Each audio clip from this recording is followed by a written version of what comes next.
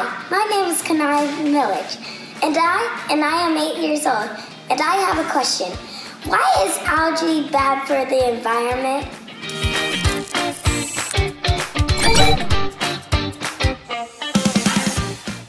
Hi Kaniya, and thank you for your excellent question.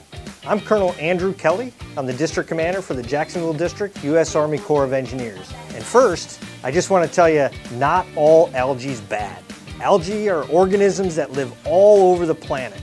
They come in all shapes and sizes and colors. You've got blue and green and brown. There's over 27,000 different kinds of algae, and some grow on turtles and even on polar bears, although I've never seen them on a polar bear. But you're right, sometimes algae is bad, especially when it covers a water body. When it does that, it covers the whole top and blocks the sunlight from other plants and animals and denies them food because it's so hungry and grows so fast. And some algae get smelly and release stuff into the air that make us sick and cough, and that's not good for people either.